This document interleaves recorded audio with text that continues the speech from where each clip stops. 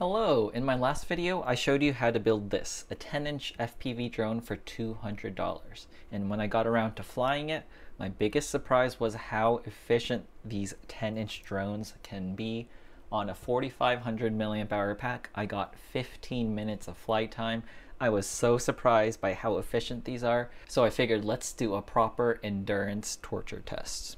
Now, the 4,500 milliamp hour lipos I was using before were leftovers that I just already have from my RC helicopter. It was basically just what I had lying around, and the fact that I could get 15 minutes on these batteries is pretty insane. But for this endurance torture test, I want to get bigger batteries. So I went ahead and I asked the people at Z Lipos if they could send me some bigger lipos for this drone, and they graciously sent me this little care package featuring a couple of really big batteries. So let's take a look at what we get here. We have 6,000 milliamp hour 6-cell lipos. Nice. And these should have more punch. These are rated for 100C. The old ones from my helicopter, these are like I think 4 years old at this point. These are only 50C. So yeah, we have a lot more capacity and a lot more C rating. So this should be pretty good. And it's not really that much bigger. It's just basically a little bit longer, an inch longer. This should fit just fine. So let's charge one of these up and let's give it an endurance test flight.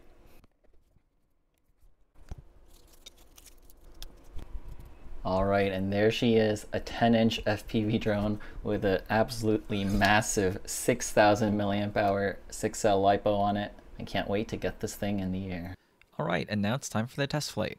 What you're seeing here is the DVR footage from my analog goggles.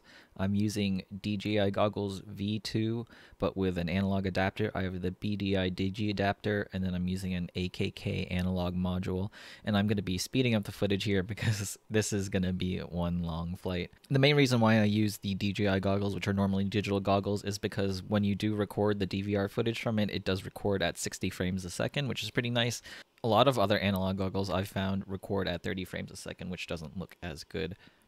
For this flight, I was a little worried because the wind was really picking up today. There are a lot of wind gusts, so if you're taking a look at the amp draw, it's spiking between like 12 amps all the way to 20 amps. So basically, every time there's a wind gust, the quad is powering up the motors to try and level the quad out. So we're jumping up to 20 amps, which is definitely hurting the efficiency a bit. But in the end, I still managed to get a really long flight time. I also apologize for the flashing fly minutes as well as the milliamp hours drawn. Betaflight has some kind of default where after 10 minutes of flying and after 2,000 milliamp hours drawn, it starts flashing because it thinks you're flying for way too long. But because for your average drone, you're normally only flying for like 5 minutes and using less than 1,000 milliamp hours. But of course, this drone is very different and I could ignore those warnings, so I need to figure out a way to disable that kind of flashing. Anyways, we're approaching the end of the flight. We're past 20 minutes of flight time, which is absolutely incredible. In my first video, I managed to get just over 15 minutes of flight time, but with this larger battery, I'm getting 22 minutes of flight time, and I'm still landing at around 3.6 volts per cell, which means I still had a little bit of juice left in the battery. I believe these lipos can go down to as low as 3.3 volts a cell under load, so if I wanted to, I could have probably stuck around for a couple minutes and made it to 25 minutes, but I did want to play it safe and extend the longevity of my battery, so I landed at 3.6 volts, which I think is pretty conservative. So there you go, over 22 minutes of flight time on this Z 6,000 milliamp hour lipo. Now, if you want to get one of these lipos yourself, I actually don't recommend buying these off of AliExpress because they generally have to be shipped on the slow boat, and so that can take a very long time. Instead, the folks at Z wanted me to let you know that they have their own website, zbattery.com, where you can order from, and they have a whole bunch of different warehouses located all across the globe. They have US, they have Canada, they have UK, they have Australia.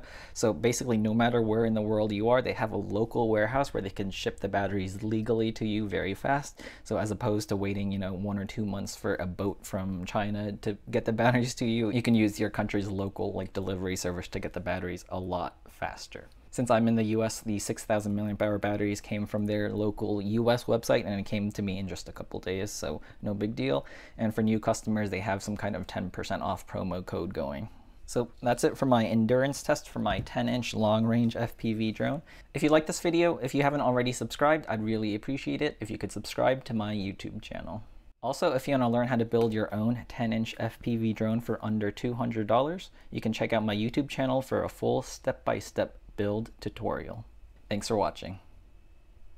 All right. right, I'm charging up this LiPo, and check out the internal resistances of this LiPo. This isn't 21 milliohms, this isn't 22 milliohms, it's 2.1 milliohms for this cell, 2, 1, 2, 2, 1.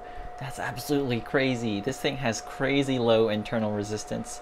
The lower the resistance, the better, which means the more current it can put out. And this LiPo has between 2 and 1 milliohm of resistance per cell. That is really, really good. The entire battery is 12 milliohms. This thing is gonna be a punchy battery.